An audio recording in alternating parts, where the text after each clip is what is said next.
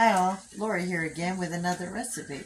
So everybody knows how to make hot dogs and chili dogs, but I'm going to do an upscale chili dog, or the way we make it. So sit back and I hope you enjoy as I show you what I'm going to do. To make it an easy night, I got my hot dogs frying and I got a can of chili with no beans cooking in the same pan because it makes no sense to dirty two pans. It's about being easy, right? Over here, I got a block of mild cheddar Kraft, and I've got it shredded. I've got some butter, and I've got Parmesan cheese. I bet you're wondering what I'm going to do with all this. Well, I'm going to show you.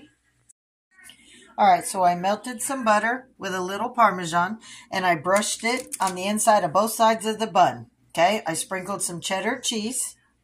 Okay, I'm going to put it in the oven on 350 for about 3 to 7 minutes till the cheese is all melted and the buns, okay, the buns have crisped up. Hear that? The cheese is melted. Okay, next step. Put the chili on first, as heavy as you want it. You want it at the bottom so it sticks to the bun and your hot dog doesn't, when you take a bite, it doesn't leak as much.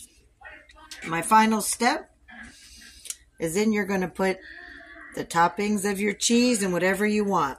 Some people do peppers, pickles, onions, whatever you want. But there you go. This is an elevated version of a chili hot dog. And your bun won't be all soggy and fall apart because of the chili. For this recipe and more, I hope to see you at Lori's World.